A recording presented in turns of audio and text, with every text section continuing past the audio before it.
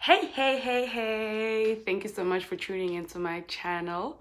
So today we're going to be doing grade 10 life sciences, transport systems in plants. Yep, plants. I know not a lot of people like plants, but you'll see they're not that bad. They're actually quite fun. So the work that I'm going to be covering is going to be coming mostly from this textbook. Well, it's a study guide. The answer series, yeah, grade 10, yeah, just so you can see.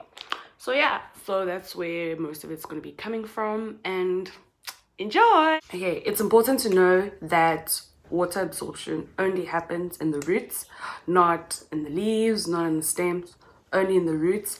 And this is facilitated by root hairs. So a plant will have a lot of little root hairs that absorb water. Okay, yeah, so just keep that in mind. Okay, so now we're going to get into the diagram showing the absorption of water from the soil into the root hair. Okay, so this diagram is labeled. You can see that this gray represents the soil water. These represent the soil particles, and as labeled there is the root hair. So what you need to know is that the soil water has a higher water potential compared to the root hair because there are less solutes in the soil water compared to the cell sap of the root hairs. So this results in a water potential gradient being formed and osmosis taking place, where water moves from the region of high water potential, which is in the soil water, to a region of low water potential, which is in the root hair. Okay, but what you need to know is that it's not just a simple little cute process. The water's first going to move through the permeable cell wall and then through the selectively permeable cell membrane.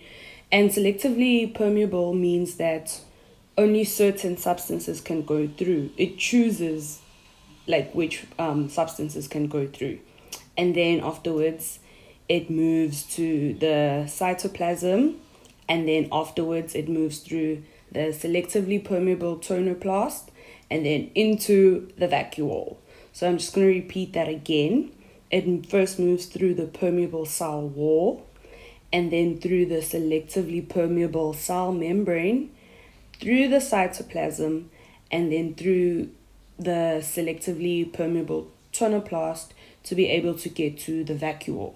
You guys did the structure of a cell earlier before this chapter, so if you kind of confused, just revise that to be able to understand what the tonoplast is, what the vacuole is, what a cell membrane is, you know? Okay, yeah. So once the water gets into the vacuole swells and then turbo pressure increases. Okay, and just to add on, the absorption of mineral salts into the root hairs is a different process because this is an active process. This is because soil water has a lower concentration of dissolved nutrients than the cell sap. So basically, there's now a low potential of mineral salts in the soil water, whereas the root hair has a high concentration. So because now this process is active, energy is going to be needed. So just remember that the process of water absorption is passive, so energy is not needed, whereas the process of mineral salt absorption, that one's active, so energy is needed for that process. And that's where the mitochondria comes in, because it's the cell house. It's the energy house of the cell. So just remember that. Now we're going to do the movement of water from the root hair to the xylem of the root. There are two routes that the water can take. The first one is a cell-by-cell route, which here is indicated by the light gray arrows. These ones,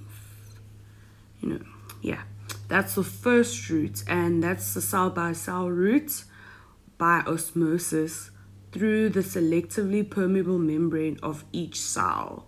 So basically through this membrane, through that membrane, through that membrane.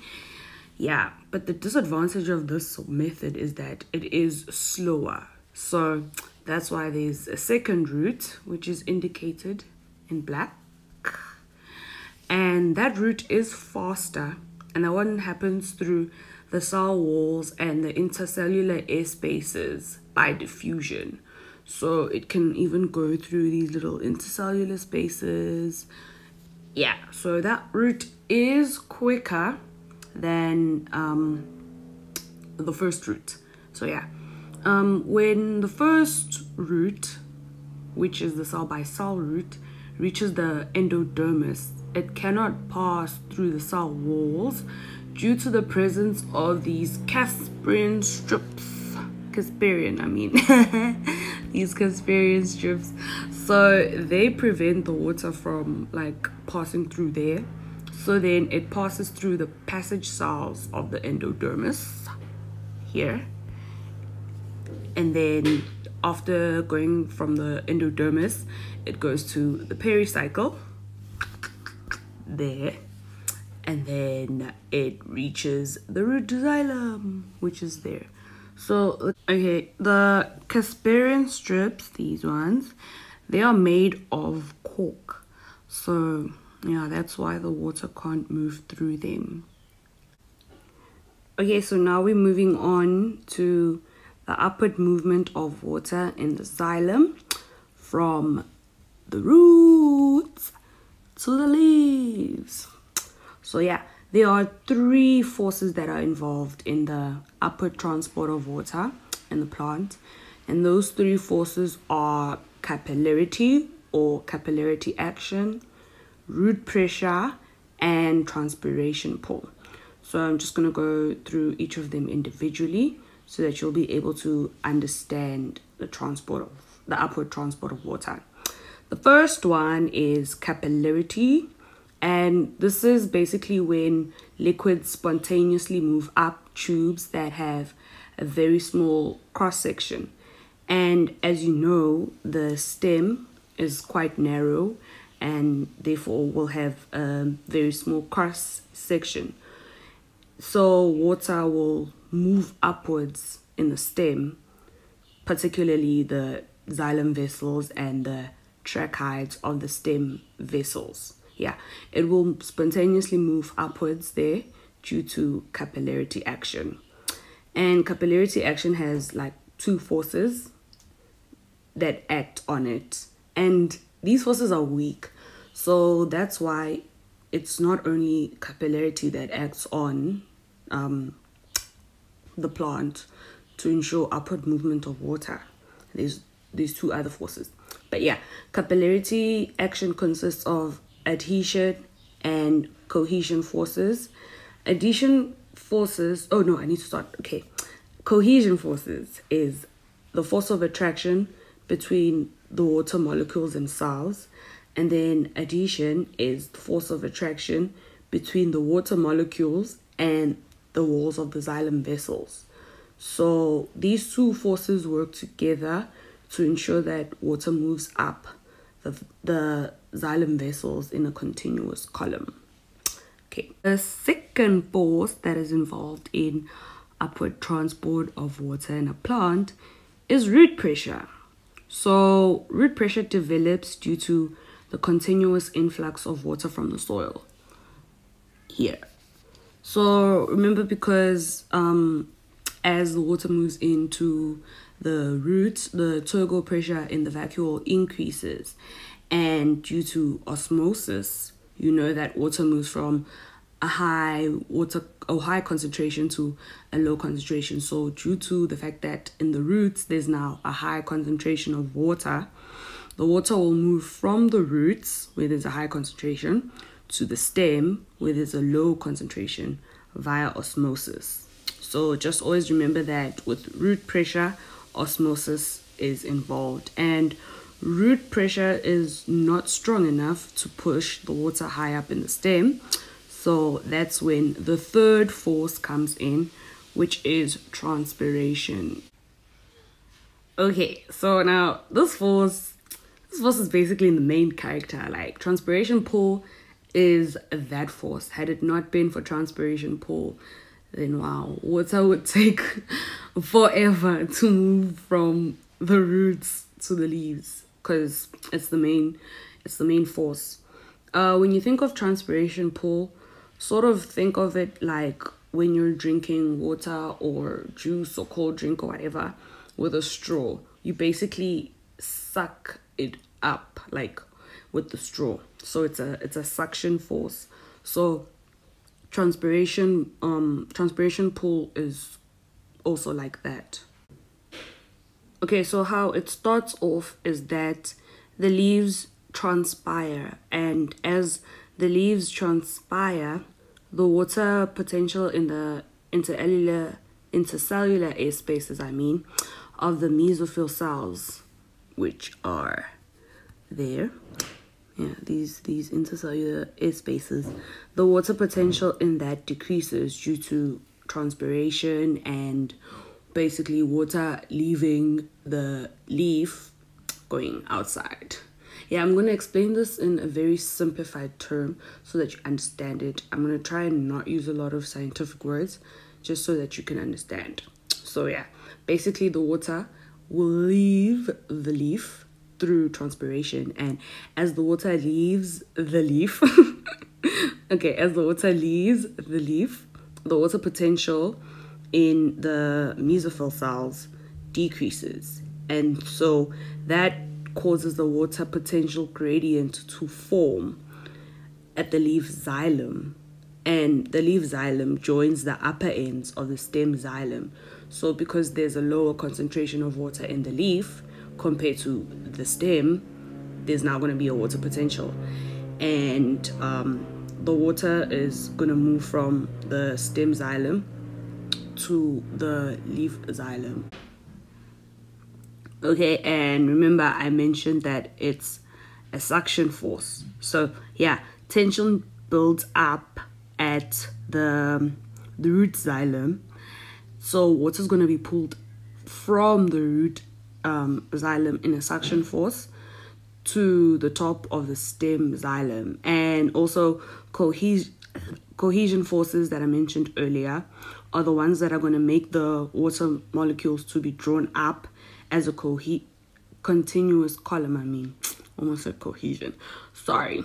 And that is basically that column that moving up is known as a transpiration stream.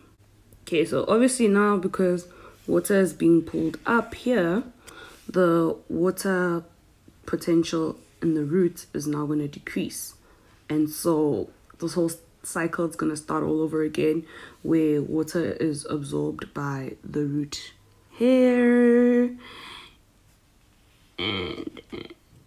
and so now, because the water is moving up the stem, from the roots, the water potential in the roots is now going to decrease.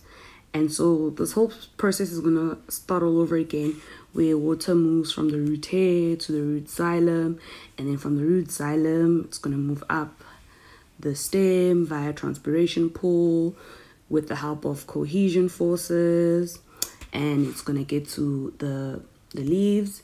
And when it gets to the leaves, transpiration is going to happen, and as transpiration happens, the water potential in the leaves decreases, and basically the cycle starts all over again. What I explained was quite a simplified version. You need to know your terminology. Like, you need to know things such as mesophyll cells. You need to know that water moves through the stomata of the leaves. You need to know that there's diffusion that happens from the cell walls of the mesophyll cells into the air spaces. So just when you study, just make sure you know those little technicalities. But if you understand the process, basically, that water moves from soil to the roots, and then from the roots to the stem, and from the stem to the leaves, and just know your pressure, the forces that are involved, capillarity, which causes it to move up a continuous column, root pressure, which causes the water to move from the root to the stem, and then transpiration, which is the main force and basically causes that whole suction, and it's faster. So just keep that in mind, and it should help you when you answer your questions in your tests and exams. Okay, so that's it for today. Thank you so much for tuning in. I hope this video provided you guys with more clarity, with more understanding. If you have any questions, comments, feel free to just comment, like, subscribe, tell all your classmates, tell your cousins, your friends. Yeah, thank you so much, and we'll see you on the next video.